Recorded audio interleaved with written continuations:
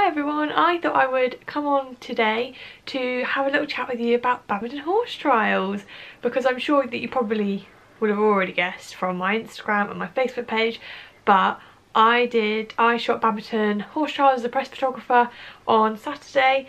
Last year I was also a press photographer and I just photographed I did most of it. I actually did Friday, Saturday, Sunday, which was dressage, cross country and show jumping.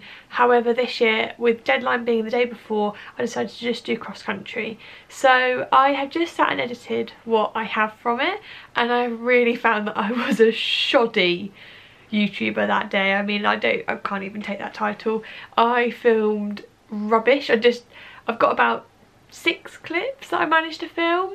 2 are out of focus, 1 is really jolty, because when I'm there I went this year primarily as a photographer, and I really struggle personally to go between stills and moving image, like being a photographer and a videographer. So I just went out on course with just my phone, and that was another issue of it. I took my lovely Canon G7X out on to go with me, but when I got there I was just taken back by the weather.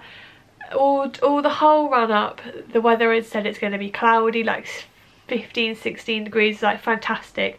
I'm going to take my coat, got loads of pockets and stuff for batteries, a spare SD card, snacks, a water bottle, because once you're out you tend to be out and you don't come back. You don't come back for a lunch break, you just stay out on course the entire day. That's what I'd learnt from last year.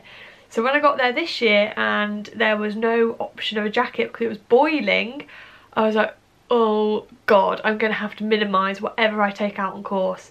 So this year I ended up taking a battery for each camera. So this year I shot on a Nikon D750 with a 24-70 lens on it, and then a Canon 5D Mark IV, which is my friend Jess's, with a 70-200 f2.8. So I took a battery for both of those. I took a naked cereal bar, my phone, and then within my phone I had my debit card, some cash, and that's where I put my spare SD card. So I didn't even take a water bottle out on course with me. So this year we were all about the minimalism, so everything that I filmed I ended up filming on my phone, which I mean isn't too bad. It shoots 4K, but equally it's not like the camera like a Canon G7X. It can stand up on its front and film, whereas obviously an iPhone it can't stand. So whatever I had to do is like rest it in the grass, which is just pointless. But anyway, so how I'm going to do this is that I have made a little montage out of the shots I've got, and I'm going to talk you through my day at badminton horse trials,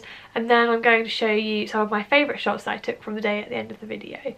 So to start the day off, I started photographing at the lake. The lake is one of badminton's most iconic places to photograph. You know, you have the big drop coming into the water, so it catches a lot of riders out, and then you've got the big shot over the Mitsubishi cars. So this is where I started my day off. This is also where we had a drone flying, which for me was quite cool because I have a drone. I think they were flying an Inspire, and I think it was run by the BBC. So they flew the drone from one end of the lake, followed the riders up, and then filmed obviously going through the lake combination and then back out. So that is where I started my day. After the lake I then moved on to Vicarage V. I actually went to the other end of the lake and did some shots, and then I went back to the other end and I went to Vicarage V from that. That is an awesome jump. So where I spent the rest of the afternoon was at fence 17, I think is what it was. Fence 17 was a group of 3 hanging logs up to quite a mighty fence, and if I'm honest it was such a nice fence to photograph. The horses were all jumping it really well, no refusals, no accidents, because as lovely as that is, like, not as lovely as it is, as dramatic as it is to take those pictures, I really don't like seeing them. I don't like posting them.